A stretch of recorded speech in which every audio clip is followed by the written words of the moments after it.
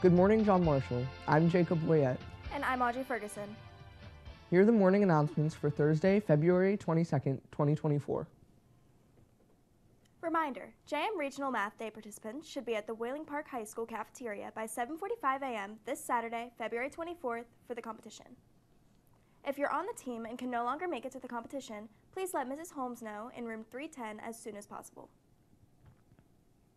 Attention seniors, please remember to submit pictures for the senior slideshow that will air before the graduation ceremony at Monarch Stadium. As a reminder, you should submit one baby picture and one senior picture or recent picture to Mrs. McElhaney. The deadline for picture submission is Friday, March 1st. Only digital copies will be accepted and can be sent via email to carly.mcelhaney@k12.wv.us.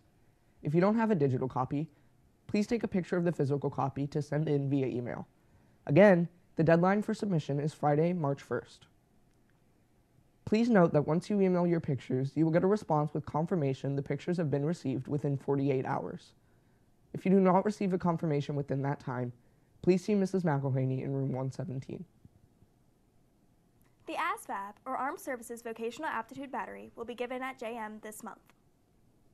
It will take place on February 29th at 9 a.m. in room 284. The ASVAB will help you identify individual skills and abilities and provides you with career exploration information.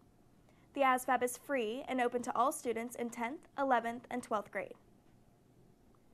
If you're interested in signing up, please see your counselor. It's not too late to sign up to donate blood on Monday, February 26th from 8 a.m. to 3 p.m. Please see any student from Monarch Medical to help you get signed up.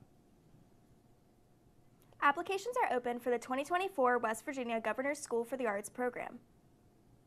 The 3-week residency experiences will be held at West Virginia Wesleyan College and is open to all current 10th grade students at no cost. Students can apply for different disciplines including acting, creative writing, dance, digital media, instrumental music, studio art, and vocal music. Applications are due March 1st. More information can be found on the West Virginia Department of Education's website at wvde.us. Now let's take a look at today's events. The boys basketball teams will travel to New Martinsville to take on Magnolia. The JV game will tip off at 5:45 p.m. and the varsity game will follow. Meanwhile, the annual John Marshall High School Queen of Queens pageant will take place tonight at 6 p.m. in the JM Center for Performing Arts. 10 senior girls will compete for the crown and the honor of representing the Monarchs in the OVAC Queen of Queens pageant in July. Tickets are available at the door, which opens at 5:30 p.m. Admission is $5 per person and children 5 and under get in for free.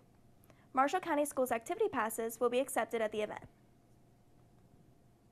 For a complete list of events, check out the Athletics tab of the John Marshall High School website.